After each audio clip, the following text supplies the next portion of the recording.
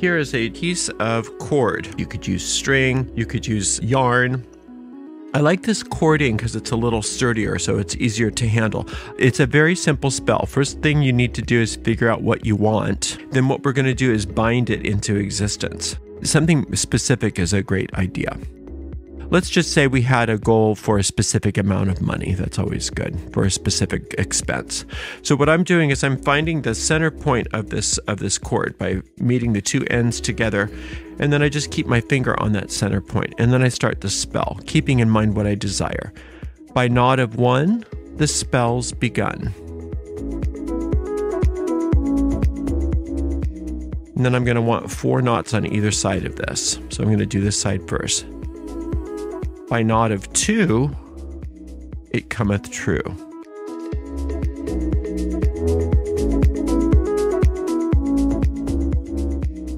By nod of 3, so mote it be.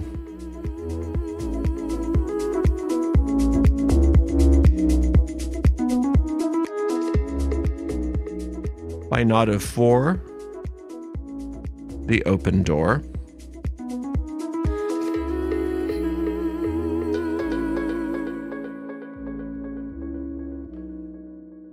By nod of 5, my spell's alive.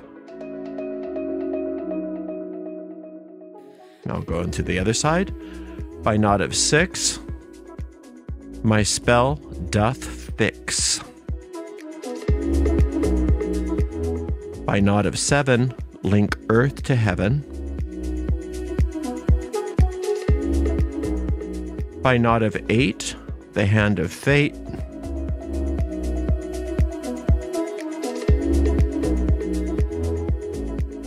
By nod of 9, this thing is mine.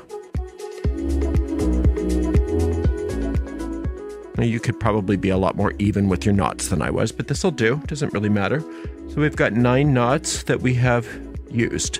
Now some people like to tie, things like sticks and things into the knots. I prefer to keep it just plain. A couple reasons is it helps me to focus on the tying of the knots and not worrying about all those other things. And another thing is, if for some reason somebody were to find this, it's just some knots. It's a little less witchy looking than a bunch of little trinkets in there. Anyway, regardless. So now what I'm going to do is I'm going to purify this. So I'm going to take my salt and water and purify it. I can chant if I want, but I sometimes like to do this in silence. And then I'm going to wave it through the vapor or the smoke. Like I said, you could use frankincense or you could use sage if you burn incense, but I'm just using this verbena. All right, so now what you can do is you can take a tea made out of an herb that is appropriate to your desire, or you can do like I do and just use some Florida water, which is all purpose. So I'm going to take my completed cord, and I'm just going to set it at the bottom of a bowl or a small cup, and I'm just going to pour some Florida water on it. It doesn't need to be completely immersed. All I need is for this to get fragranced. Once this is dry, I just hide it somewhere. And once my spell has manifest, I just throw the whole thing away. I don't untie it. I don't do anything. I just throw the whole thing away. Now, I've had people tell me, oh, that is the wrong way to do cord magic. Their point of view is that you don't want to throw this away because you want to be able to untie it if you decide that you don't want that thing anymore. That's not the way this works. By the time it's manifested, this cord is nothing.